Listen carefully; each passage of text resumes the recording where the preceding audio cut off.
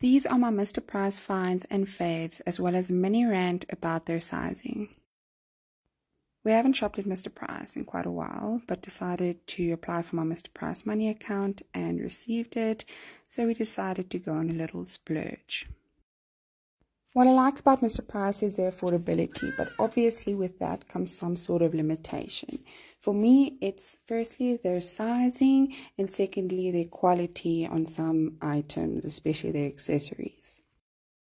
I tried on 3 shorts of the same type and of the same size, and not either one of them were the same size. Some of them couldn't even come over my legs, where others fitted me perfectly. So I really don't know what's going on with their sizing.